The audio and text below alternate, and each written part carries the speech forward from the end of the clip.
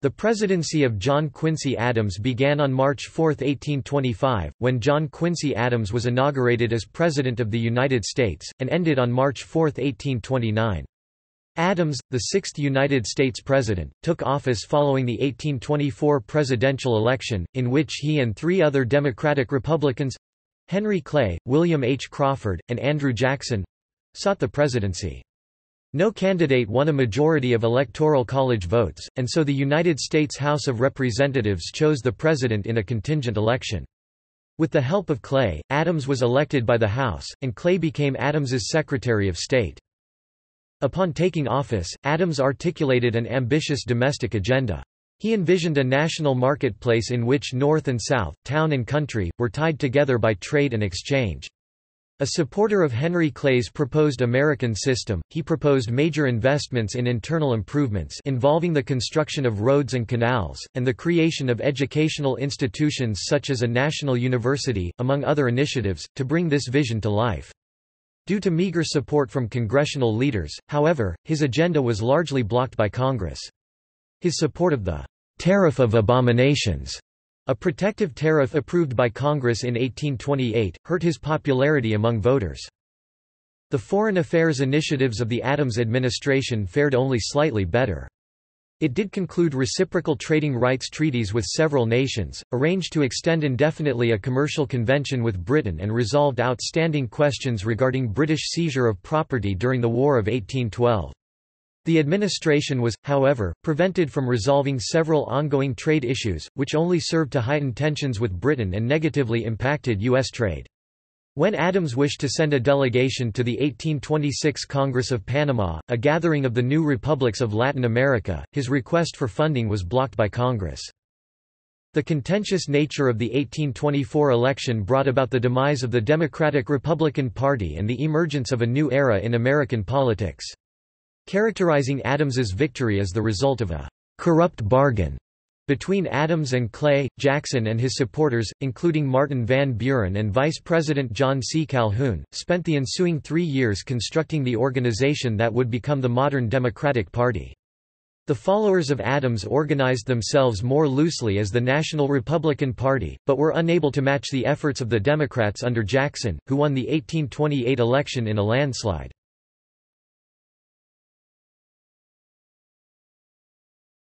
Topic: 1824 presidential election.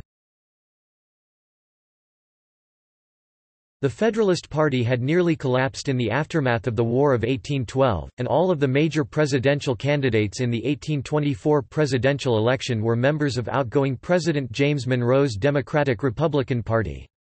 As the election approached, Adams, Speaker of the House Henry Clay, Secretary of War John C. Calhoun, and Secretary of the Treasury William H. Crawford all positioned themselves to succeed Monroe, and Monroe would remain neutral during the election. Immediately upon becoming Secretary of State in 1817, Adams had emerged as one of Monroe's most likely successors, as the last 3 presidents had all led the State Department at some point prior to taking office.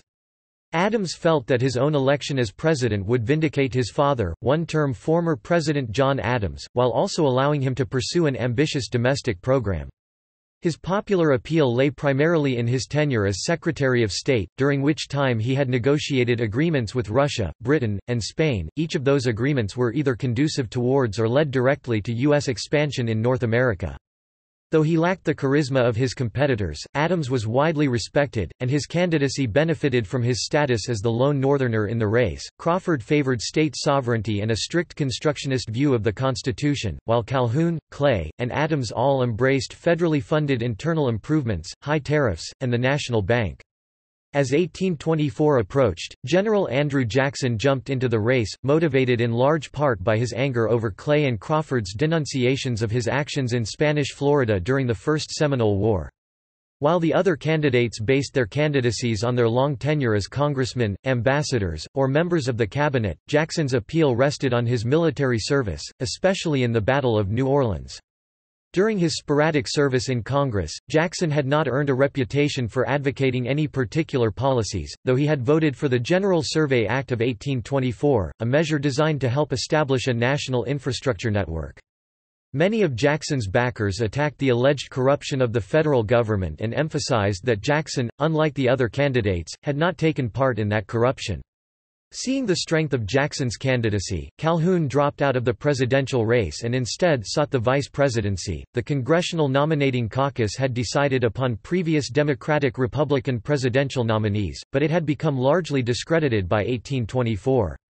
Candidates were instead nominated by state legislatures or nominating conventions, and Adams received the endorsement of several New England legislatures.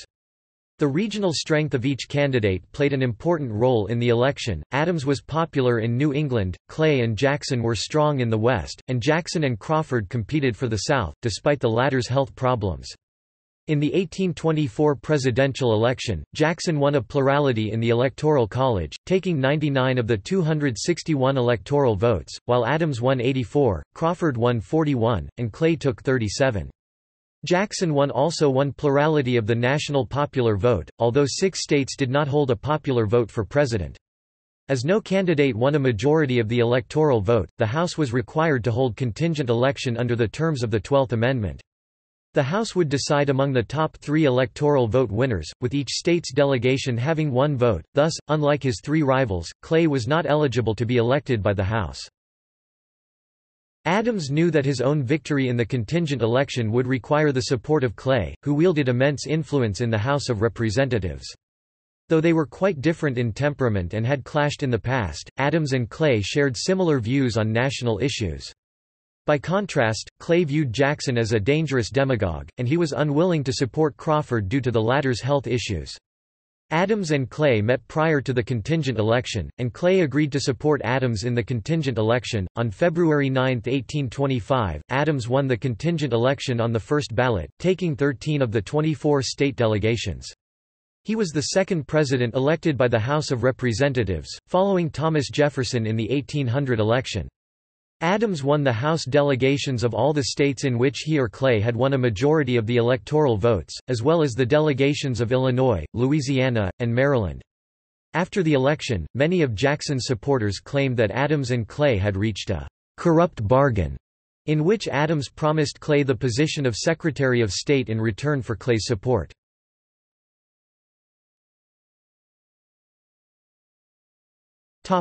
Inauguration. Adams was sworn in as president by Chief Justice John Marshall on March 4, 1825, in a ceremony held in the House of Representatives chamber at the United States Capitol.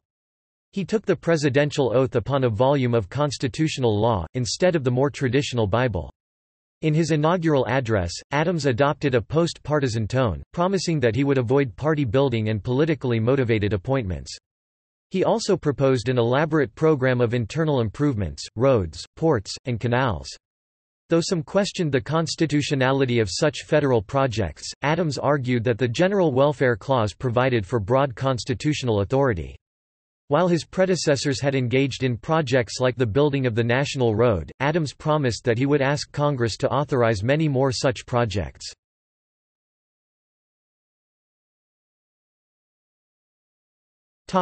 Administration. Like Monroe, Adams sought a geographically balanced cabinet that would represent the various party factions, and he asked the members of the Monroe cabinet to remain in place for his own administration.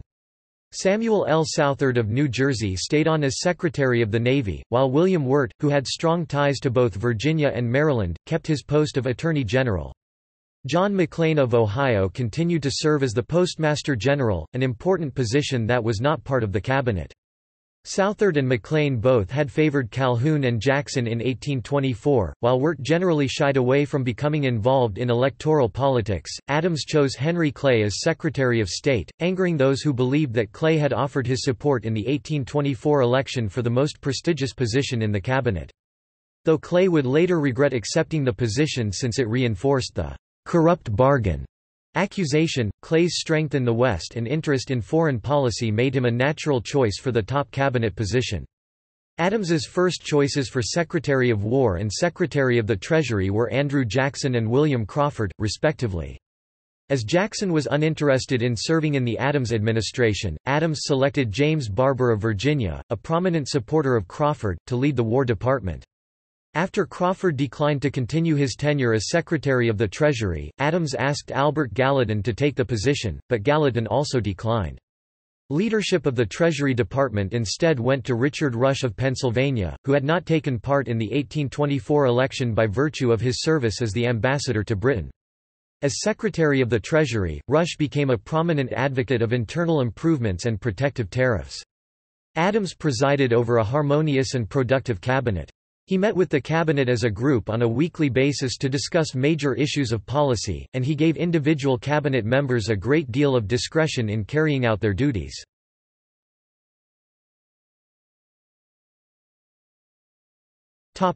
Judiciary. Adams appointed 1 justice to the Supreme Court of the United States and 11 judges to the United States District Courts. The first vacancy of Adams's tenure arose upon the death of Associate Justice Thomas Todd in February 1826. To replace Todd, Adams nominated another Kentuckian, Robert Trimble, who was the first federal judge elevated to the Supreme Court. After deliberating for a month, the Senate confirmed Trimble in a 27-5 vote. Trimble died in 1828 at the age of 52, creating another vacancy on the court. After Charles Hammond and Clay both declined appointment, Adams nominated Senator John J. Crittenden of Kentucky. Adams made the nomination in December 1828, and the Jacksonians of the Lame Duck Senate refused to confirm Crittenden, leaving a vacancy for Jackson to fill.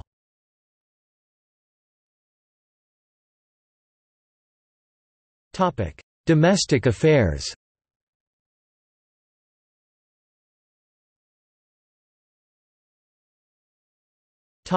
Ambitious agenda. In his 1825 annual message to Congress, Adams presented a comprehensive and ambitious agenda. He called for major investments in internal improvements as well as the creation of a national university, a naval academy, and a national astronomical observatory.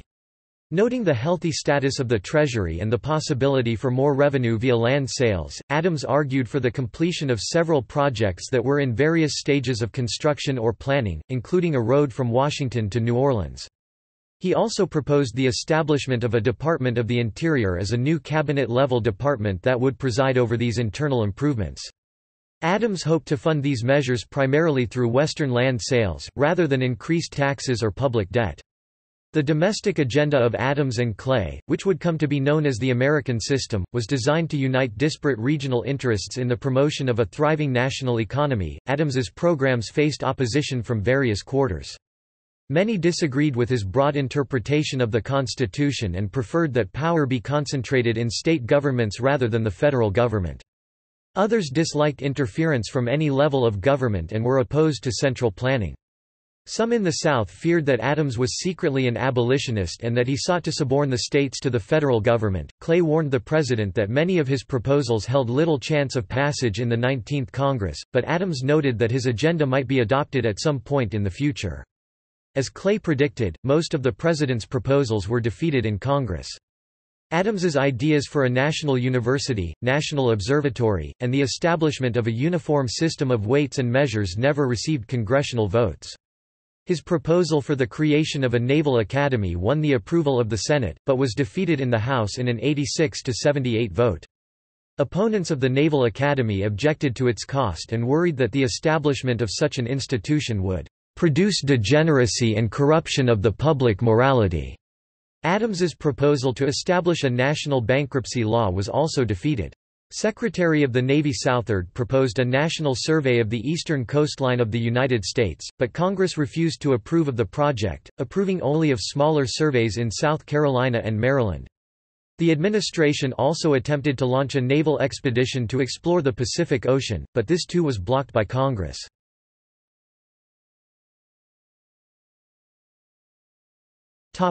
Internal improvements. Unlike other aspects of his domestic agenda, Adams won congressional approval for several ambitious infrastructure projects. Between 1824 and 1828, the United States Army Corps of Engineers conducted surveys for a bevy of potential roads, canals, railroads, and improvements in river navigation. Adams presided over major repairs and further construction on the National Road, and shortly after he left office the National Road extended from Cumberland, Maryland to Zanesville, Ohio.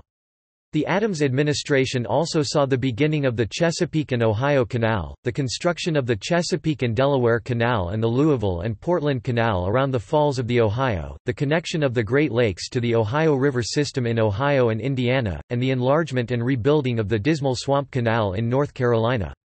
Additionally, the first passenger railroad in the United States, the Baltimore and Ohio Railroad, was constructed during Adams's presidency. Though many of these projects were undertaken by private actors, the government provided money or land to aid in the completion of many of those projects. The projects undertaken by the Adams administration in and around Ohio proved to be particularly important, as those projects enabled rapid development in Pittsburgh, Cincinnati, Cleveland, and Louisville.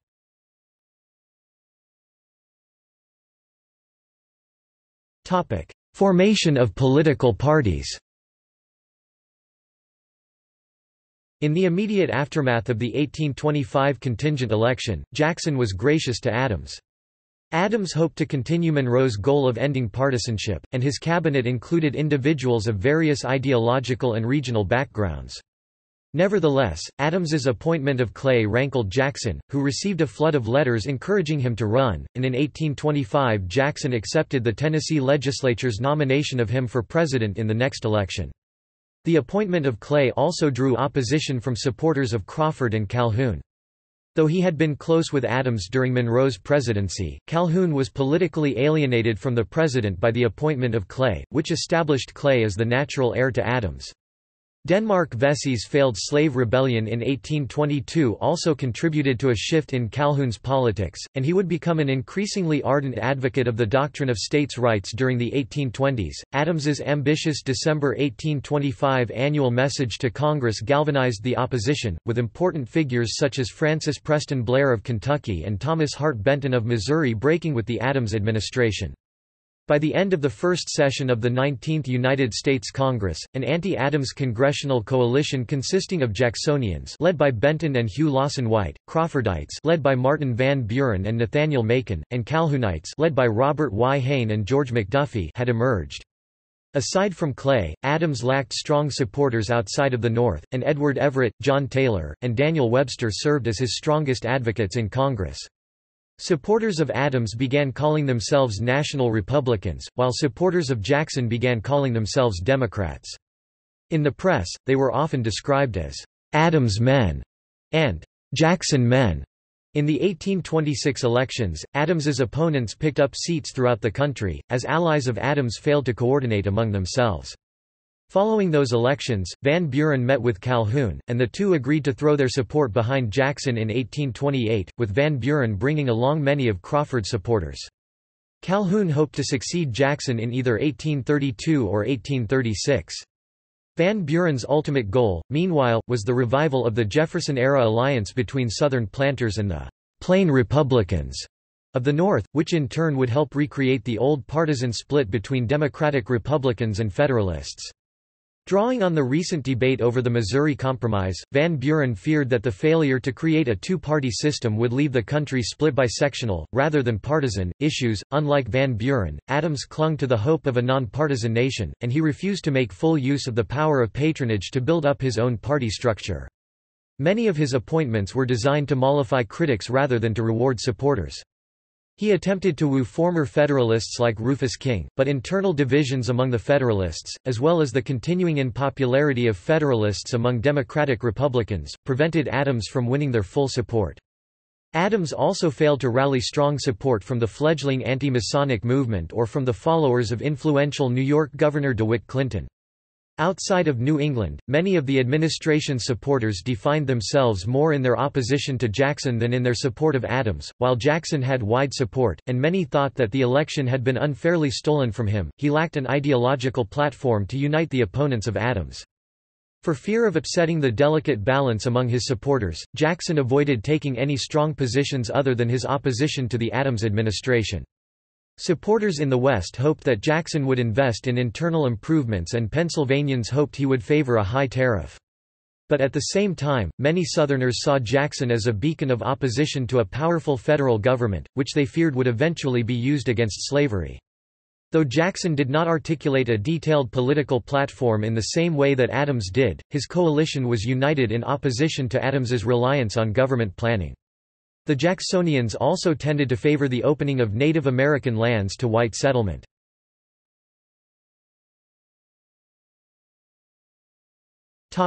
Tariff of 1828. Allies of Adams lost control of Congress after the 1826 mid-term elections, and pro-Adams Speaker of the House John Taylor was replaced by Andrew Stevenson, a Jackson supporter. Adams himself noted that the U.S. had never before seen a Congress that was firmly under the control of political opponents of the president. During the first half of his administration, Adams avoided taking a strong stand on tariffs, partly because he wanted to avoid alienating his allies in the South and New England. While New England manufacturing interests supported protective tariffs, the region's shipping interests generally opposed them. Southerners, meanwhile, had largely abandoned attempts to industrialize, preferring instead to focus on growing cotton. Clay's home state of Kentucky and other parts of the South favored tariffs, but most Southerners strongly supported low tariffs and free trade. After Jacksonians took power in 1827, they devised a tariff bill designed to appeal to Western states while instituting high rates on imported materials important to the economy of New England. The bill passed the House in a 105-94 vote. Administration allies voted 61-35 in favor of the bill, while a comfortable majority of Jacksonians voted against it. It is unclear whether Van Buren, who shepherded the bill through Congress, meant for the bill to pass, or if he deliberately designed it in such a way that, he hoped, would force Adams and his allies to oppose it. Regardless, Adams signed the Tariff of 1828, which became known as the Tariff of Abominations. Adams was denounced in the South, but he received little credit for the tariff in the North. The high tariff rates would eventually lead to the nullification crisis of the 1830s.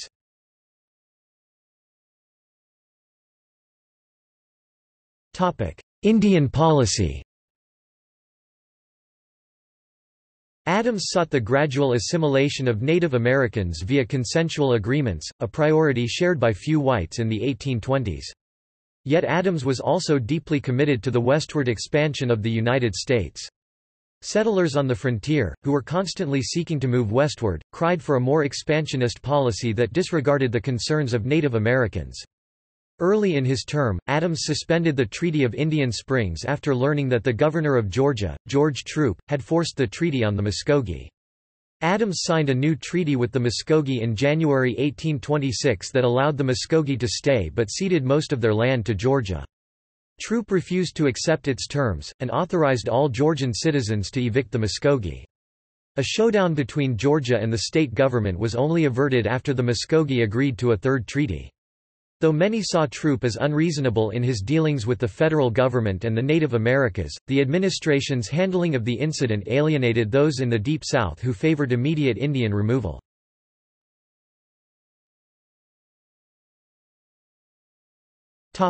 Foreign affairs.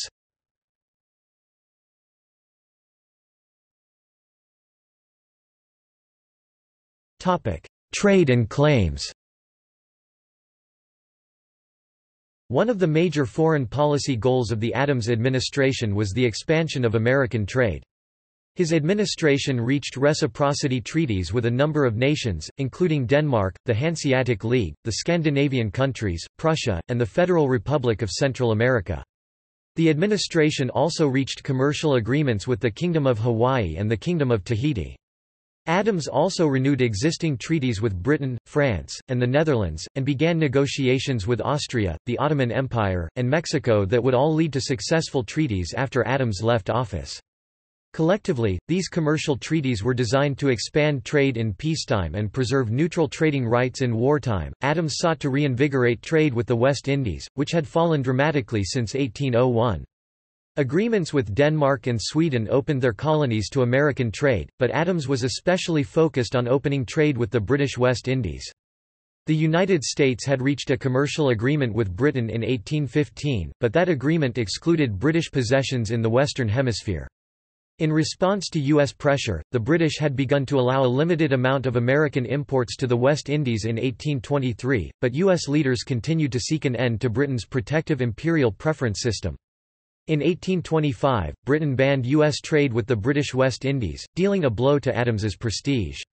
The Adams administration negotiated extensively with the British to lift this ban, but the two sides were unable to come to an agreement. Despite the loss of trade with the British West Indies, the other commercial agreements secured by Adams helped expand overall volume of U.S. exports. The Adams administration settled several outstanding American claims that arose from the Napoleonic Wars, the War of 1812, and the Treaty of Ghent. He viewed the pursuit of these claims as important component in establishing U.S. freedom of trade. Gallatin, in his role as ambassador to Britain, convinced the British to agree to an indemnity of approximately $1 million. The U.S. also received smaller indemnities from Sweden, Denmark, and Russia. The U.S. sought a large indemnity from France, but negotiations broke down after the government of Jean-Baptiste Villèle collapsed in 1828. Clay and Adams were also unsuccessful in their pursuit of several claims against Mexico.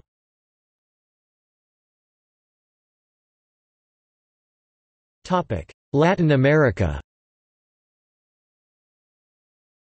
Adams and Clay sought engagement with Latin America in order to prevent it from falling under the British Empire's economic influence. As part of this goal, the administration favored sending a U.S. delegation to the Congress of Panama, an 1826 conference of New World republics organized by Simón Bolívar. Clay and Adams hoped that the conference would inaugurate a good neighborhood policy among the independent states of the Americas. However, the funding for a delegation and the confirmation of delegation nominees became entangled in a political battle over Adams's domestic policies, with opponents such as Senator Martin Van Buren impeding the process of confirming a delegation. Van Buren saw the Panama Congress as an unwelcome deviation from the more isolationist foreign policy established by President George Washington, while Calhoun was eager to discredit a Clay initiative. Though the delegation finally won confirmation from the Senate, it never reached the Congress of Panama due to the Senate's delay. In 1825, Antonio José Cañas, the Federal Republic of Central America's (FCRA) ambassador to the United States, proposed a treaty to provide for the construction of a canal across Nicaragua. Impressed with the new Erie Canal, Adams was intrigued by the possibility of the canal. The FCRA awarded a contract for the construction of the canal to a group of American businessmen, but the enterprise ultimately collapsed due to lack of funding. The failure of the canal contributed to the collapse of the FCRA, which was dissolved in 1839.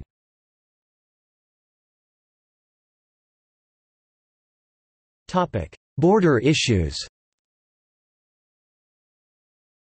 As president, Adams continued to pursue an agreement on territorial disputes with Britain, including the unsettled border between Maine and Canada. Gallatin favored partitioning Oregon Country at the Columbia River, but Adams and Clay were unwilling to concede territory below the 49th parallel north. Mexico gained its independence shortly after the United States and Spain ratified the Adams-Onis Treaty, and the Adams administration approached Mexico about a renegotiation of the Mexico-United States border. Joel Roberts Poinsett, the ambassador to Mexico, unsuccessfully attempted to purchase Texas. In 1826, American settlers in Texas launched the Fredonian Rebellion, but Adams prevented the United States from becoming directly involved.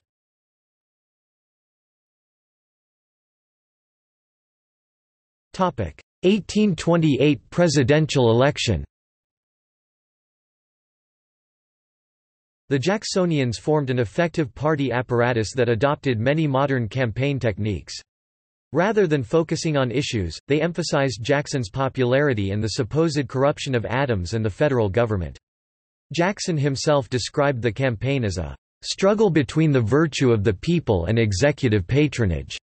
Adams, meanwhile, refused to adapt to the new reality of political campaigns, and he avoided public functions and refused to invest in pro-administration tools such as newspapers.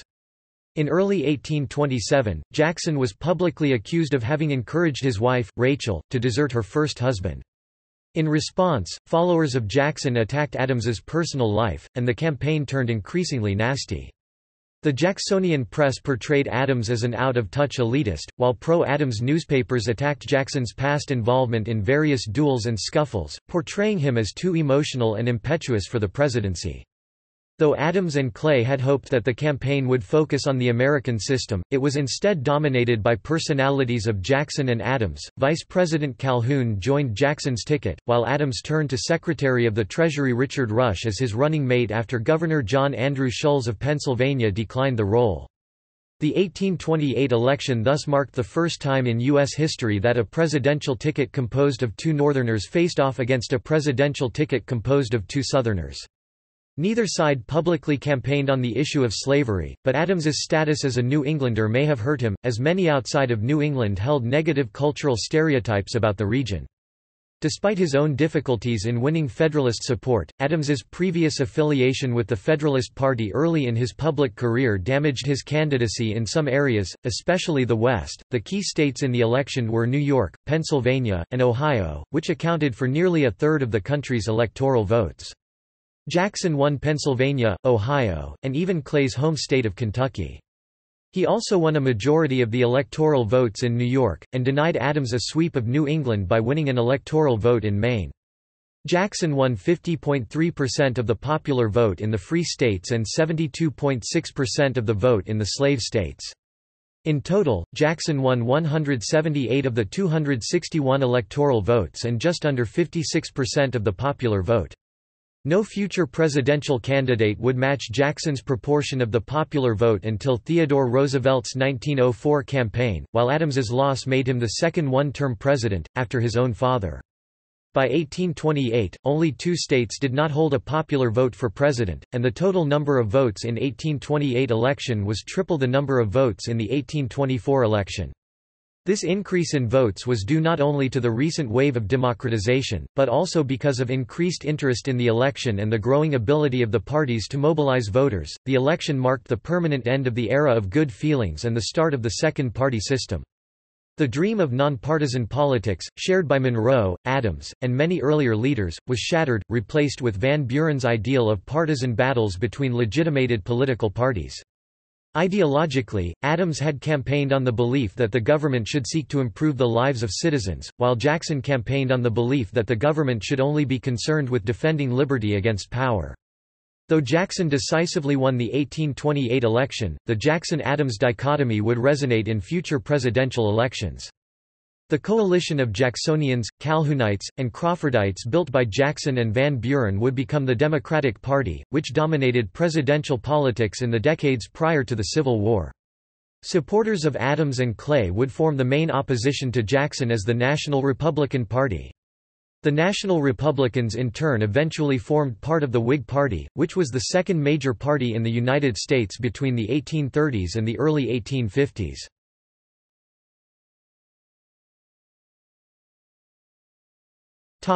Departure. John Quincy Adams left office on March 4, 1829. Adams did not attend the inauguration of his successor, Andrew Jackson, who had openly snubbed him by refusing to pay the traditional courtesy call to the outgoing president during the weeks before his own inauguration. Jackson's wife had died shortly after the election, and Jackson blamed Adams and his followers for her death.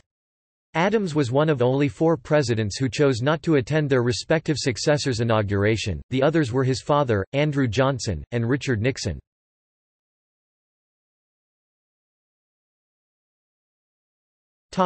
Historical reputation. John Quincy Adams is generally ranked by historians and political scientists as an average president. He is remembered as a great Secretary of State and a man eminently qualified for the presidency, yet hopelessly weakened in his presidential leadership potential as a result of the election of 1824. Most importantly, Adams is remembered as a poor politician in a day and age when politics had begun to matter more. He spoke of trying to serve as a man above the baneful weed of party strife. At the precise moment in history when America's second-party system was emerging with nearly revolutionary force, Paul Nagel argues that Adams's political acumen was not any less developed than others were in his day, and instead argues that Adams' political problems were the result of an unusually hostile Jacksonian faction and Adams' own dislike of the office. Although a product of the political culture of his day, Adams refused to play politics according to the usual rules and was not as aggressive in courting political support as he could have been.